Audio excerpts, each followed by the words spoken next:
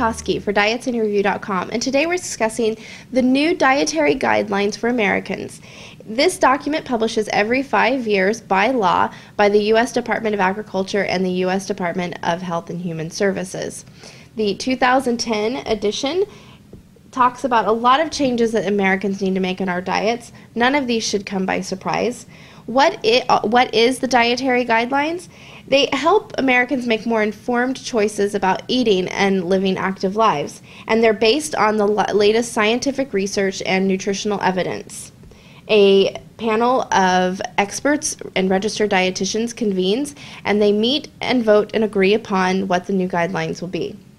The main ideas in the 2010 edition of the Dietary Guidelines include consuming less calories, consuming more nutritionally dense food, making more informed choices about the foods that we eat, and living more physically active lives. All of this will help us manage our weight, reduce our risk of disease, and promote total health.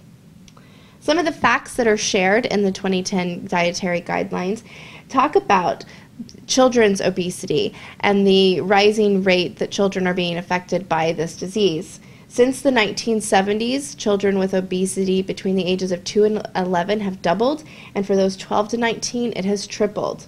They say that 1/3 of the calories that children are consuming come from sugar and solid fat, and that adults and children combined are deficient in major nutrients like calcium, vitamin D, fiber, and potassium.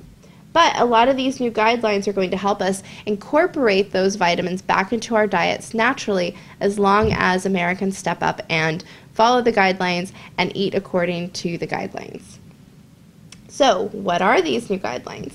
They want us to reduce our sodium to 1,500 milligrams a day. Right now, the average American consumes about 3,400 milligrams, so we're going to have to cut that in half. You can start by reducing and limiting the amount of fast food that you eat, or even how you liberally add salt to some of the foods that you eat. They want to see a 20 to 30% reduction in saturated fat and added sugar. There is a difference between natural sugar and added sugar in food, so this means you're going to have to take the time to read those food labels and see what manufacturers are putting in the foods that you want to buy. They want to see us reduce our portion sizes. They want to see us limit refined grains. That means eating less white bread and white pasta. They want us to focus on a more plant-based diet. That means more fruits, vegetables, beans, seeds, and nuts.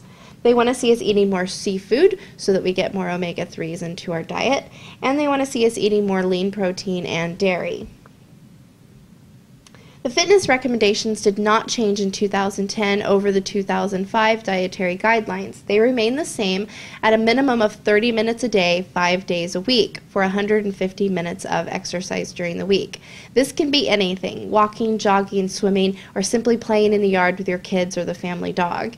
There are far too many ways to exercise and be fit without dreading the treadmill. Find something that you love, find 2 or 3 things that you love, and do those.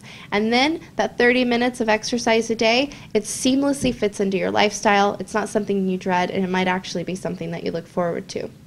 They also make a recommendation to limit the amount of screen time that kids have. This means less video games, less times in front of the computer, and less time parked in front of the television.